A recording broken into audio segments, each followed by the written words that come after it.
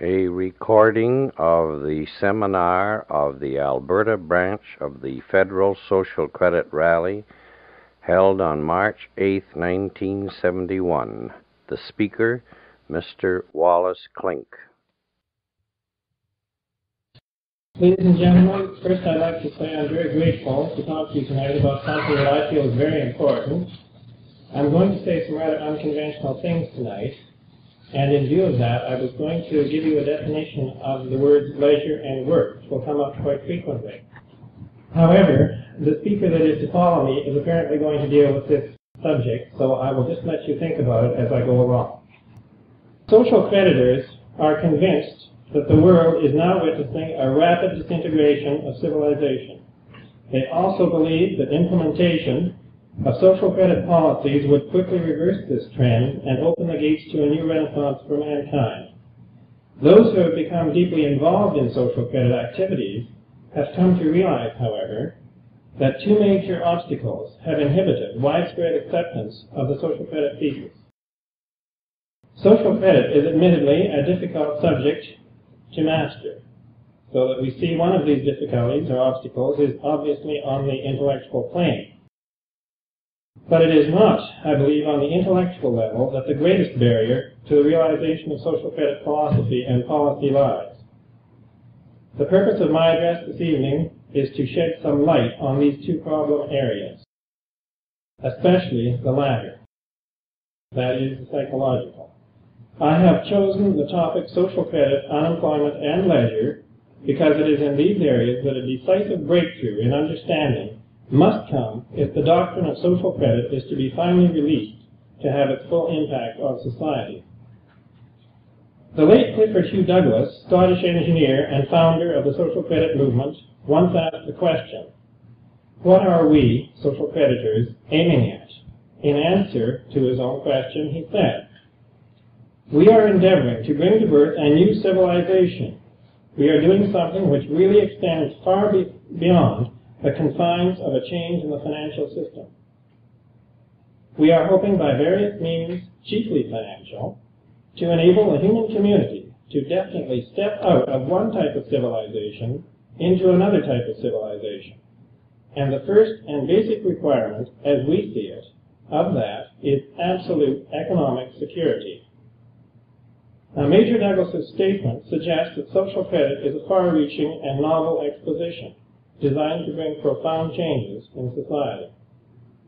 Indeed it is, being diametrically opposed to the central economic premises and ethical or moral position which constitute the foundation of the present world system as it exists from the United States of America to the Soviet Union.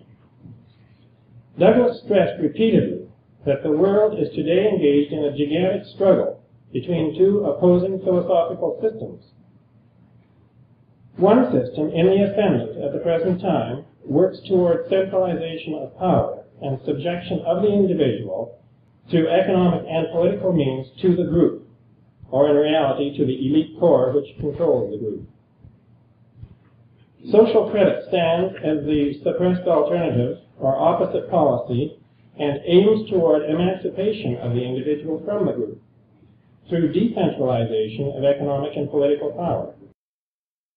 Whereas the policy of the existing world system is to control men through denial of their rightful inheritance, social credit would grant men the increasing right to choose or refuse one thing at a time, by restoring to them the inheritance that they have lost, one might say literally, for a mess of pottage.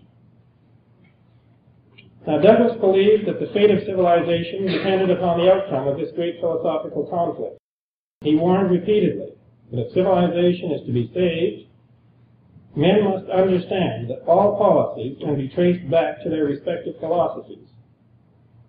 Only by learning to effectively identify the philosophical pedigree of the many ostensibly disparate policies impinging upon them can men devise effective strategies to reverse the present disastrous trends which afflict society. If social creditors are eventually to succeed in saving civilization from an eclipse or from a new dark age, they must clearly understand that the major world problem manifests itself in a need to choose resolutely between two opposite, conflicting, and incompatible policies, that of full employment and leisure. Let us be entirely clear about one thing. Social credit proclaims the leisure society. It is implacably and relentlessly at war with all measures designed by policy to create full employment. Social creditors realize that in a world so thoroughly brainwashed by a perverse and nearly all-pervading puritanism into accepting economic activity as the chief purpose of man and economic slavery as a normal condition, opposition to the universally accepted policy of full employment is so unique and startling an approach as to immediately arouse all manner of objections and doubts. Only through perseverance and a genuine open will to learn can the individual mind overcome and dissipate such objections and doubts. Although partly intellectual, the problem is primarily a psychological, moral, or spiritual one. And until men are able to conquer it, there can be little hope for a better world. As Douglas so aptly put it, society has been hypnotized, and only a drastic dehypnotization can save it. This is taken from an essay written in the Social Creditors, December the 15th, 1945, entitled Under Which King.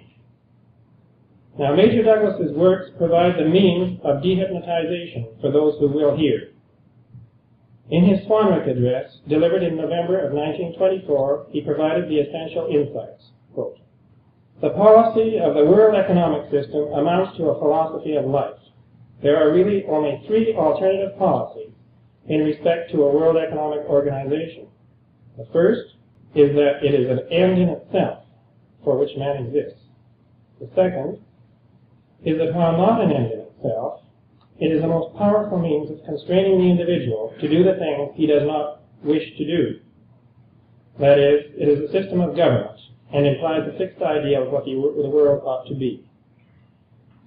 And the third is that economic activity is simply a functional activity of men and women in the world, and that the end of man, while unknown, is something towards which most rapid progress is made by the free expansion of individuality, and that therefore economic organization is most efficient when it most easily and rapidly supplies economic wants without encroaching on other activities." End of quote. In his first book, Economic Democracy, published first in 1920, Douglas had already specified the task of social credit. "It is suggested," he wrote, "that the primary requisite is to obtain in the readjustment of the economic and political structure such control of initiative that by its exercise every individual can avail himself of the benefits of science and mechanism, that by their aid he is placed in such a position of advantage that in common with his fellows he can choose with increasing freedom and complete independence whether he will or not assist in any project that may be put before him." Thus was the foundation upon which Major Douglas erected his policies in the realm of political and social economy. During the First World War, Douglas had discovered in the price system a major flaw, which he demonstrated would increase with the advance of technology. He warned that this flaw would gradually erode the stability of society by creating intensifying internal pressures upon the economic and social system. Indeed, if left unrecognized and allowed to continue, it would be the time bomb that would eventually destroy civilization. By creating anarchical conditions, it would submerge man into a new dark age by compelling them to accept as their only salvation the imposition of a world tyranny. Now, Douglas outlined with precision the necessary steps to avert this disaster. His counsel was ignored, and so we find ourselves, after a series of booms and depressions, and a second and de facto continuing world war. We've had a world war most of this century. Just different phases of it, that's all. In the present rapidly deteriorating situation, centralization of power is continuing apace. The individual is becoming more and more the victim of economic, political, and social forces that he cannot understand, and which threaten his sense of security in a world which seems paradoxically to be actually and potentially better off in the material sense than at any other time in history. The prospects for a new age, made possible by compounding scientific and educational advances, seem in many ways to have eluded mankind. That civilization has gone off course seems undebatable. It remains, however, to discover the cause of the tragedy. The answer is, of course, that we have been taking advice from the wrong experts, from men who formulate unrealistic policies because they adhere to false philosophy. A recent article in Time magazine, December 14, 1970, entitled "The Battle of the Buck: Inflation's Stubborn Resistance," pinpoints the modern dilemma.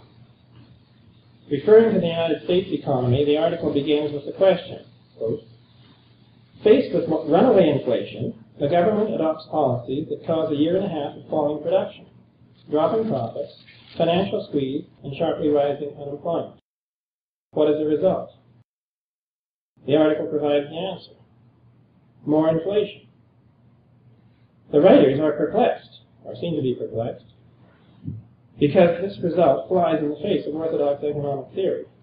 The article goes on to discuss the dangerous revolutionary potential of continuing inflation of money because it erodes the credibility of the social and economic structure.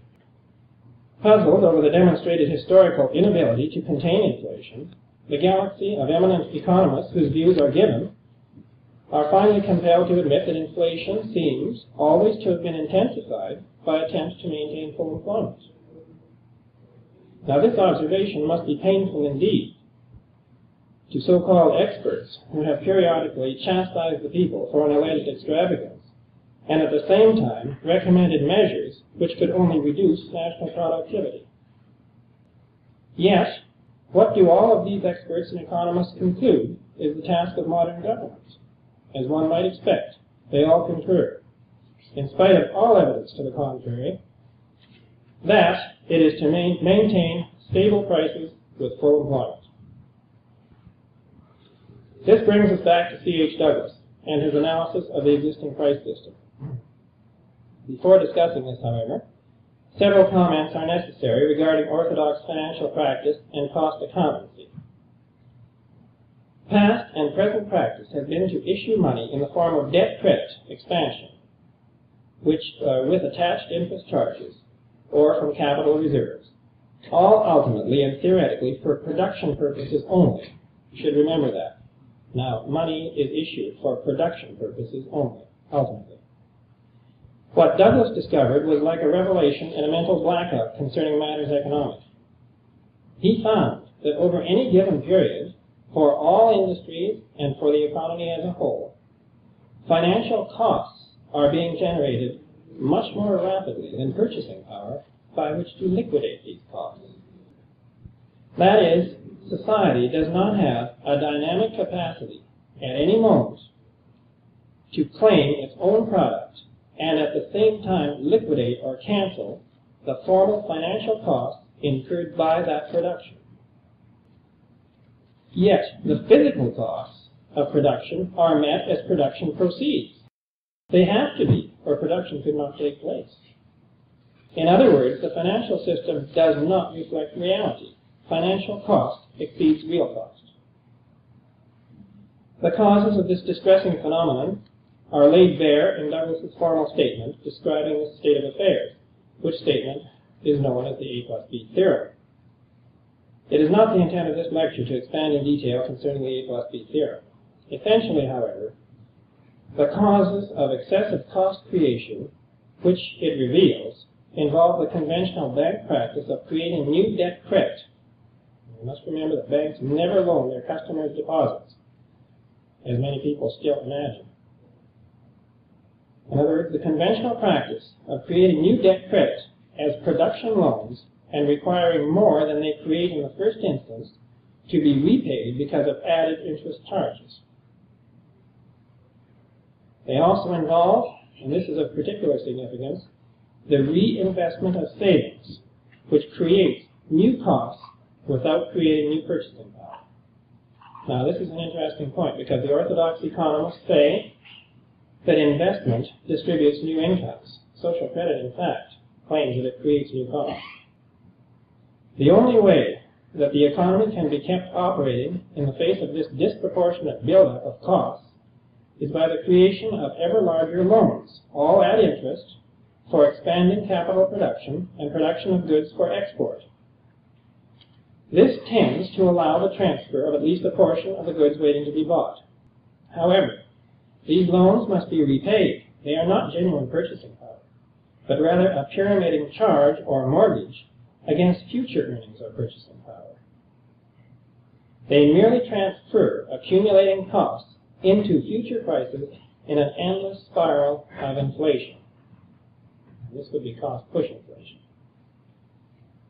Now, this problem of disproportionate financial cost creation through so-called normal operation of the price system can be viewed in different ways.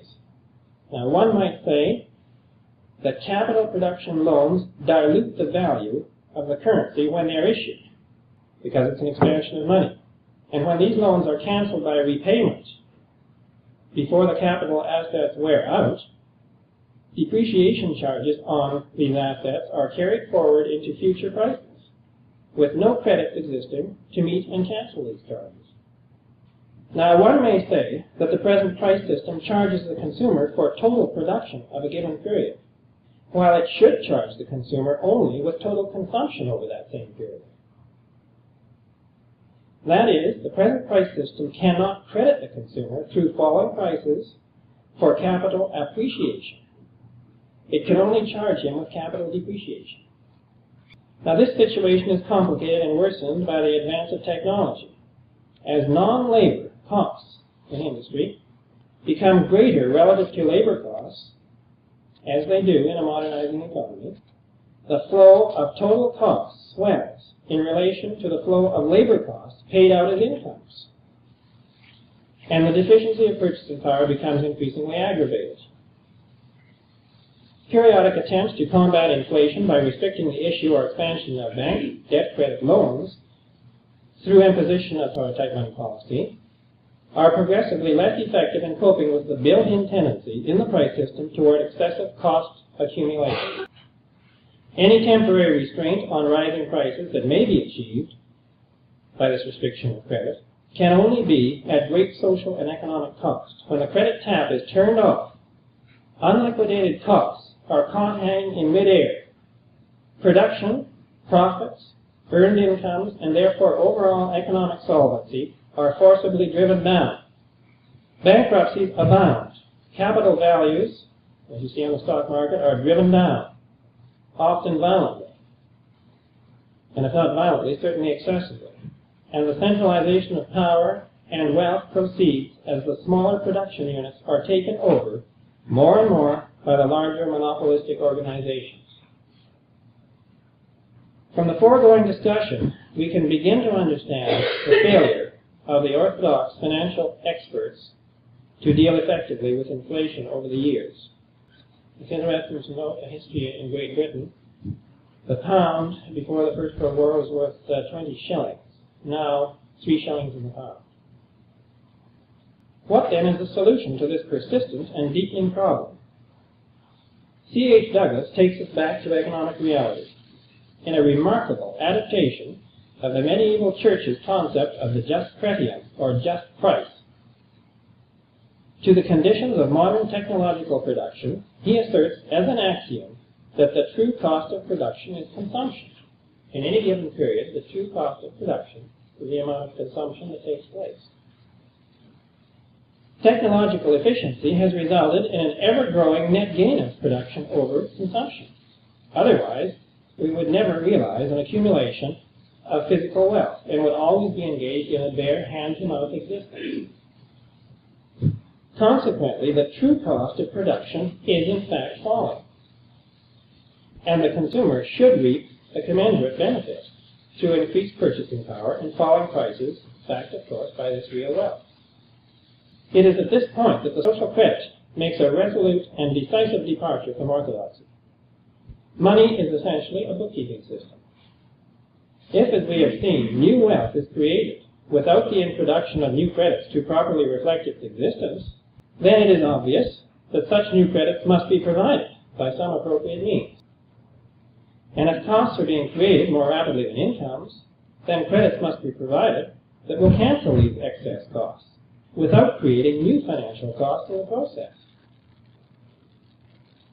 That is, we must depart from convention and introduce a supplementary flow of credit into the economy which is not issued for production, but which is issued instead directly for consumption. Such consumption credits will not create more costs because they don't go through the productive system, but will flow down to cancel the excess of costs flowing from the price system, making the latter self-liquidating. In other words, balancing the price system. Hence, Douglas proposed the consumer dividend to augment the purchasing power of each citizen, and the compensated price discount to retailers to lower the price level. Thus, each person would receive the benefits of increasing technological efficiency, in effect, as his rightful inheritance of a share in the expanding communal capital. It's interesting to note, just aside here, Karl Marx wanted to put the communal capital in the hands of the state, which really means in the hands of that clique that operates the state. Major Douglas, in a sense, wanted to distribute the communal capital to each individual. Two completely different policies. We have seen then that the two major objectives of orthodox economists must derive from a policy very different from social credit. We shall also see that this policy derives from a very different philosophy. Because of its insistence that money must be issued only as a debt for production, and because of its insistence that all financial costs must be recovered through prices, orthodoxy has never in fact managed to create stable prices. Indeed, it has been responsible for the continuing and progressive inflation that has characterized the world economy over its entire history under orthodox financial direction. However, even stable prices are not acceptable to social creditors. Many social creditors, I hear, say we'd like to have stable prices. Stable prices are not acceptable. Social creditors, because they demand falling prices with advancing technological efficiency in order to satisfy Douglas's law of cost, due cost of production and consumption. Moreover, the necessity to issue credits directly for consumption invalidates the orthodox desideratum of full employment. Full employment is an inseparable requirement of the policy of issuing credit only for production. As we've already demonstrated, this policy is the core cause of the power age phenomenon of intensifying cost-push inflation, which Douglas discovered as early as 1917 and 1918, and which orthodox economists only began to suspect, without understanding, during the 1950s. Social credit, with its policy of credits for consumption, necessarily heralds a new era, an age of leisure. It's not a question of whether or not we can afford an age of leisure. It is rather a question of how long we can survive as a civilization without it. The claim can be made categorically that the policy of full employment with its corollary, that is, the deficiency of purchasing power in each trade area, is directly and indirectly responsible for the following major economic and social afflictions. Because our overriding concern has turned to creating work instead of providing goods and services for consumption, as, when, and where required, in Douglas's words, in the most efficient manner possible, tremendous waste, misdirection of resources, and inefficiency have come to characterize our economy. The actual and potential benefits of modern science are sabotaged on a gigantic scale. Douglas referred to this as the tragedy of human effort, as the diminution of the purchasing power of effort. Now, because each cycle of production results in a larger carryover of unliquidated costs, we must always produce more before we are able to claim the wealth that has been produced in previous cycles, or in the current cycle, to be exact. The economy has become a treadmill from which there can be no escape. Driven by a constant necessity, because of growing disparity between costs and incomes, to generate additional purchasing power for its very survival, the economy is forced into a mindless upward spiral of expansion. Because incomes are never sufficient, governments inject larger and larger amounts of money in order to prime the economy. Becomes national debt. Both private and public debts, with their tributes of interest, pyramid. Inflation robs the individual of his savings, denying him economic security, and throwing him more and more on the mercy of the state or other sources of centralized power. Eventually, the state must become supreme as it takes over, all in the name of humanitarianism, of course, a growing number of functions that individuals could and would otherwise do for themselves. Individual freedom of choice and action decline, and with them spontaneity, creativity, initiative, and efficiency. I once worked in a plant, and an engineer came up to the area where I was, and he seemed very unhappy, and I said, "What's the problem today?" And he said, "Well, it's the process in the basement." I said, "Well, what's wrong?" And he said, "Well," he said, "it's nobody's fault," but he said, it's the process. He said, "It's unstable, and it's just not working at all." I said, "Well, what is wrong?" He said, "Well, it's the human element. They just simply cannot, as human beings, operate to those fine specifications." And I said, "Well, for goodness sakes, couldn't you automate it or use your technology to iron the problem out?" And he looked at me right straight in the eye, amazed, and said, "Well, yes," he said, "but my God," he said, "we can't do that." He said, "We put all those men out of a job." That's the type of reasoning that we operate on. Not that I'm criticizing him specifically, but it is the type of reasoning that we do operate on. The situation becomes worse as savage taxes are imposed, professedly or ostensibly, to control the accelerating inflation and to correct the many injustices that spring from it through income redistribution. Now, the consumer loses control over his income, and he is more and more deprived of his economic vote, his money vote. He can no longer dictate production policy through freely chosen expenditure of his own income. Both economic and political democracy decline as production policy falls under increasingly centralized control.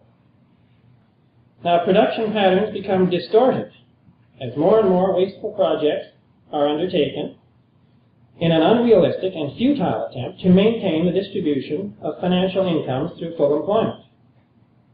Colossal waste of natural resources has ensued. Some of those resources, as we learn today, may well be irreplaceable. The fertility of the land suffers, as those who till it are compelled to abandon the sound practices of husbandry. Caught in a desperate struggle to cope with rising costs of operation, those engaged in agriculture are forced to mine the land by extracting as much as possible from it, with minimal return in the way of proper care and cultivation. And as we know today, that is not serving to solve their problem. They are in fact being put out of business right and left. That is the farmer.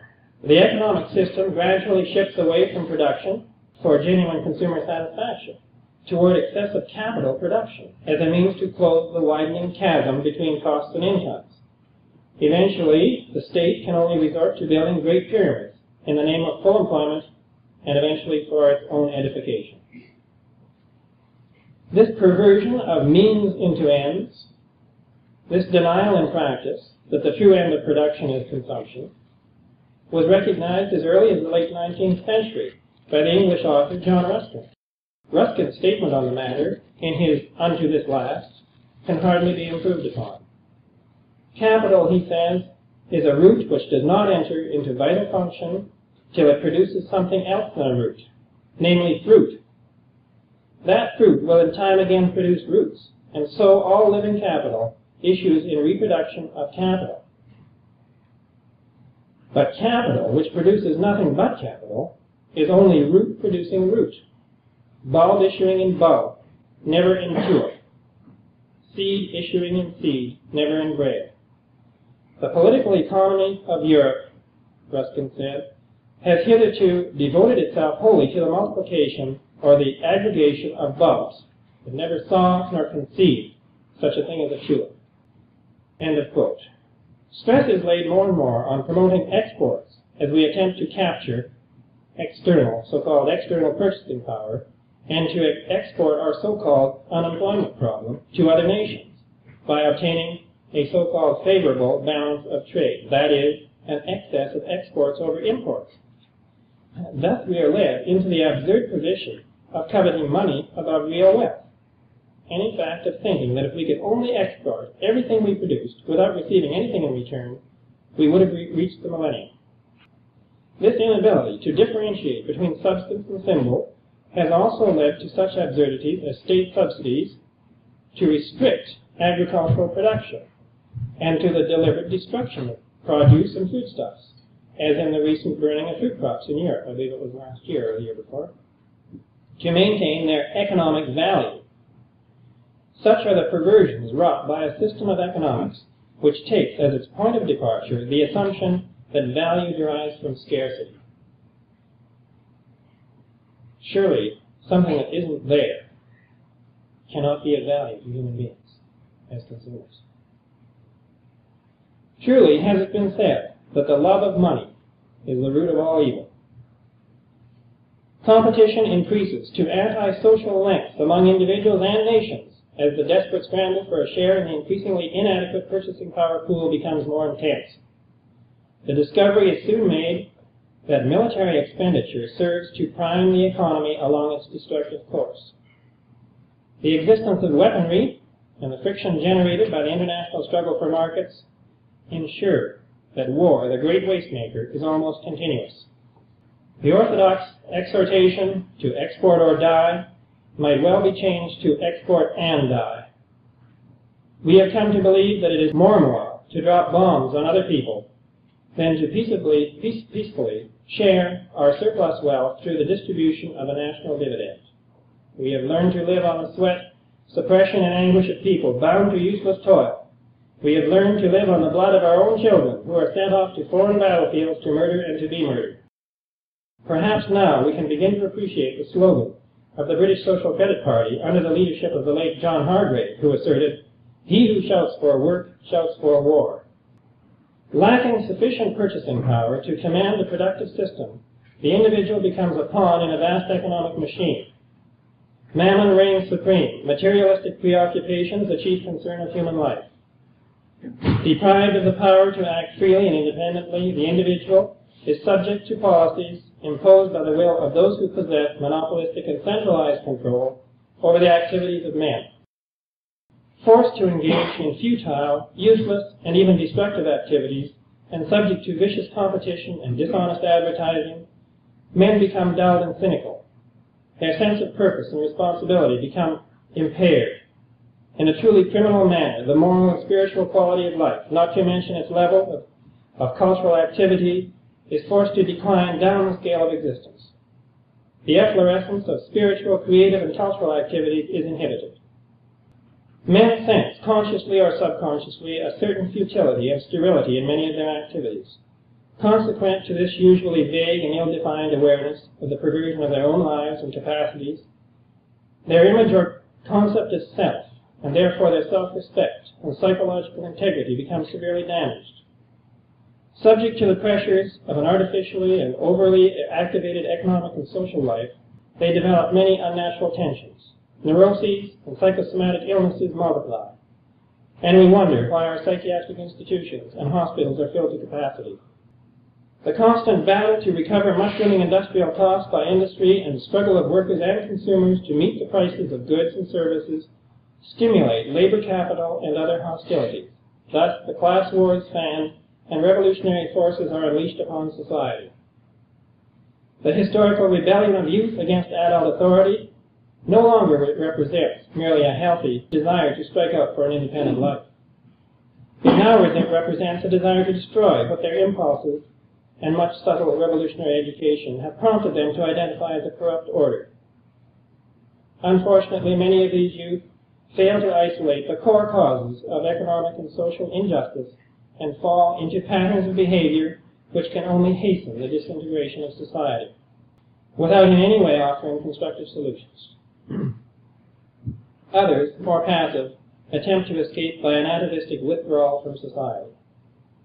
The chief beneficiaries of this unhappy state of affairs, into which mankind has fallen, are the domestic and foreign controllers of money and credit, and the revolutionary forces with whom they have had strange historical connections. Both are champions of monopoly, who covet centralized control over the affairs and activities of men, and who profit from human suffering and enslavement. They are the chief advocates of the policy of full employment, upon which the centralization of power is dependent. We have seen that the policy of full employment is directly and indirectly the cause of a general perversion of human activities and purpose, of inefficiency, waste, want, and war. Meanwhile, both exploiters and exploited cry in unison for more employment. Those who join in the lunatic clamor for full employment must bear a heavy burden of responsibility for the results of the policy they so confidently espouse, and for the fate of the world that they are wrecking. A misguided world may believe that its salvation lies in the achievement of the work state, so beloved of dictators throughout history. Social creditors, however, have no hesitation in asserting, work was and remains a curse. Full employment is sacrifice of mankind to the false god Moloch. One of the most forceful expressions of the social credit position in this regard was given by the late Alfred R. Orage, the brilliant English economist, editor of the New Age and the New English Weekly, which journals contributed so much to the intellectual quality of the early social credit movement between 1917 and 1934. In Orage's words, quote, "Either what appears to be free and unearned provision for consumption as such must be deliberately made by society, simultaneously and progressively with provision for production, or production itself will be brought to a standstill, either by wholesale sabotage or by revolution. The pill of money for nothing may be bitter for old men of all ages to swallow, but the alternatives before society are to swallow it or perish. We assert with complete confidence that the acceptance and legislation of the principle of the national dividend is absolutely essential to the mere maintenance, and not only to the welfare, of modern civilization. It is a matter for modern nations of national dividends or death." It comes from a book called A.R. Orage, Political and Economic Writings, collected in 1936. Why has the present tragic situation come to pass? Why has the social credit remedy not been applied? In a remarkable address delivered to the Leisure Society entitled "The Fear of Leisure," Orage listed a number of resistances to Douglas social credit. These included fear of scarcity, the moral associations with work, hatred of the principle of something for nothing. There's really never something for nothing in the ultimate sense. Or is there? Maybe there is. Maybe almost everything we have is for nothing in a sense. Class hatred on the one side and class revenge on the other. The deep-rooted conviction that man is not meant to be happy, the belief that any prospect of happiness is too good to be true and that human nature would soon spoil any conditions of happiness that might be achieved. Included also was the will to power over the lives of others, the fear of leisure itself, and the fear of any change whatever. This comes from The Fear of Leisure in a book called The Social Credit Pamphleteer by various hands, published. I don't have the publication date. As we have seen, the problem is also partly due to an intellectual unpreparedness for the advent of the power age, the age of automation and more recently of cybernation. Man has not yet stopped to realize the actual nature of modern production. Today, human labor has become little more than a mere catalyst in the productive process. The number of human energy units expended relative to the expenditure of other forms of energy, including, of course, the forces of nature, have become very small. In the physical sense, production today is largely unearned, being a result not of currently expended human effort, but rather of a vast cultural and scientific heritage reaching back to the beginning of civilization, and of an endless chain of unearned increments of association which could not be realized by individuals acting alone.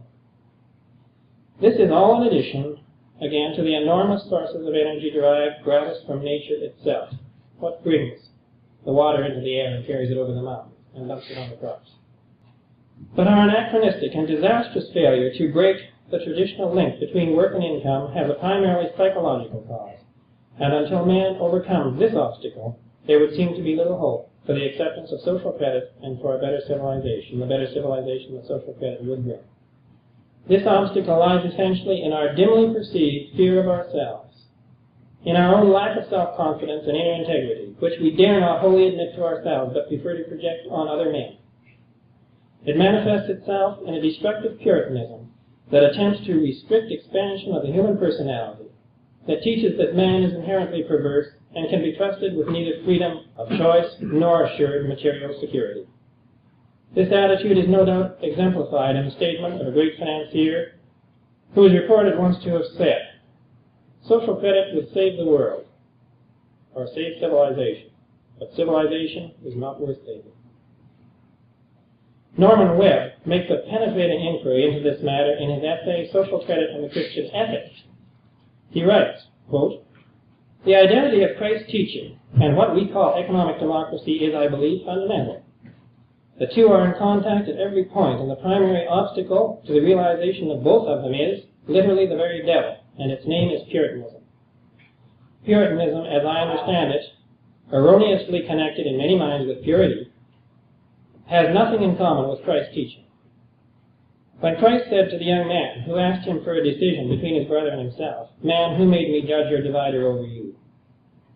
he was demonstrating in the highest degree the opposite impulse to that which I call, or I designate, Puritanism. Judge not, that ye be not judged. There is a law of life, and I think that Christ has plainly demonstrated for us that the primary fact of existence is that we are here and conscious for the purpose of learning to understand the law. The puritanical misconception is that we are here, individually, for the Puritan, to administer the law. Puritanism, as I said, is of the devil, clothing the very deepest and darkest passion of the human mind, the impulse to dominate over one's fellow mortals, in a moral disguise. It is the Puritan who has always been ready to shed blood in the past, for there is no more terrible phenomenon than the man who identifies God with his own abysmal will to power. And it will be the Puritan who will be ready to shed it in the future. Christ's realistic mission was to free man, and the opposition he met is precisely the opposition presented to social credit. The truth is that the Puritan element in man does not wish to be free. Because its desire is to dominate over its fellows, it opposes the idea of their enfranchisement, which is its own. The devil fears freedom above everything, and his own most of all. It is quite natural that when applied science comes along offering material freedom and abundance, the Puritan, the devil's advocate, that lurks in each one of us, should be arrayed against it. Or that when we espouse a movement calling for a realistic acceptance of the fact of economic freedom, we are met with deadly resistance from the vested interests of the Prince of Darkness. The foundation of the Christian teaching is love, or trust, in the sense of absence of fear. Perfect love casteth out fear. That form of love social credit represents. Social creditors affirm a belief in the fundamental decency, goodness if you like, of human nature in the face of a world cowering abjectly before its own degraded picture of itself. Coercive legislation and armaments and leagues are all a direct outcome of fear and hatred, distrust of human nature. Into that dark abyss our present civilization seems to be descending. And constructively opposed to that worldwide tendency, there are literally only two forces, the teaching of Christ and the philosophy of social credit, published in the Douglas Social Credit Journal, Fig Tree, in 1937. Webb goes on to say that the actual social breakup cannot be long delayed. He asks whether it might yet be possible that Christianity and social credit might unite as a force round which the remnant of this present marvelous and tragic civilization might reform. In his book, Neither Do They Skim, Dr. Brian Monahan, chairman of the Douglas Social Credit Secretariat, cautions us that full employment is a fundamental policy, not an economic theory. Remember, full employment is a policy, not a theory, which denies men the independent incomes that should and could be the basis of freedom of choice. In concluding his essay, Dr. Monahan quotes Robert Paine from his Fathers of the Western Church, 1952. Quote, "It does seem that our materialist hell, with its brutish policy of work for employment's sake and its degradation of man into a mere functionary, is the triumph of Antichrist. But beyond it lies the promise of a renewed spirituality, an age of the Holy Ghost, an age of devotion, when they toil not." Throughout history, perceptive men have recognized the regenerative and creative potentialities of leisure. Socrates said it was that which men should most value. Even Thomas Hobbes, who I certainly don't agree with in many cases, was able to discern that leisure is the mother of all culture. C.H. Douglas and A.R. Orage have shown that the survival of civilization depends upon the introduction of the leisure state. Properly viewed, unemployment is a blessing. Work was the curse put on Adam. God is striving to lift the curse, but it can only be lifted when men reject the false doctrine that all wealth and rights arise from man, a doctrine perpetrated and perpetuated by those materialists who understand that they must destroy the belief in a beneficent God preparatory to the subjection of mankind to a temporal world power. The curse can only be swept away when men become psychologically prepared to receive the blessings of abundance, when they learn to share and to understand the meaning and mechanism of sharing. If man is to reach out toward his rightful destiny in a new age, he must regard his fellow man no longer as an actual or potential blight on the moral landscape, but rather as a flower with its right to an inheritance in the garden. Consider the lilies of the field, how they grow. They toil not, neither do they spin. And yet I say unto you that even Solomon in all his glory was not arrayed like one of these. Wherefore, if God so clothe the grass of the field, shall he not much more clothe you, O ye of little faith? The claim has often been made that Clifford Hugh Douglas was 50 years ahead of his time. It has also been said that nothing can stop the power of an idea whose time has come. We of the social credit movement believe that the era of the national dividend is dawning. And ladies and gentlemen, we appeal to you to help us make it a reality. Thank you.